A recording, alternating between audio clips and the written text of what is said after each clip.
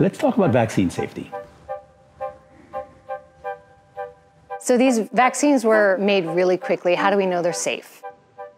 What you need to know is that scientists have been working on these coronavirus vaccines for decades. We learned a lot about coronaviruses from our experience with SARS, and so we use that information to make these vaccines as well.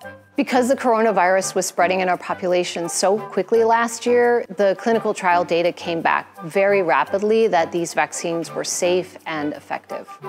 Manufacturing these vaccines can be done at large scale very quickly.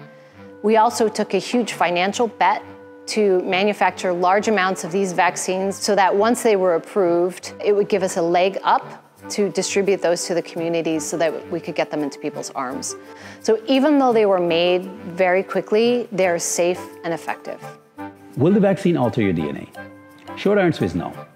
There are 3 vaccines that are currently approved. 2 are based on mRNA, and basically what mRNA technology does is tell your cells to make the protein that comes from the virus so that the next time your body sees the virus, the true virus, your immune system can respond and protect you. The 3rd vaccine actually just uses a harmless cold virus to tell your cells to make the same protein. So it's all harmless and it will not affect your DNA at all.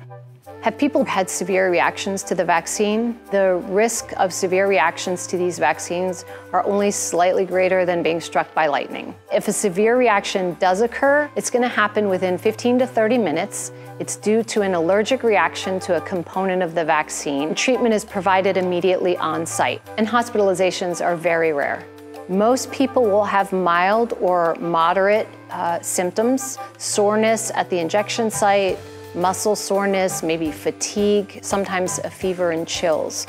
These are all normal immune reactions and are commonly referred to as flu-like symptoms because they're actually shared between respiratory viral infections like the flu and getting the vaccine.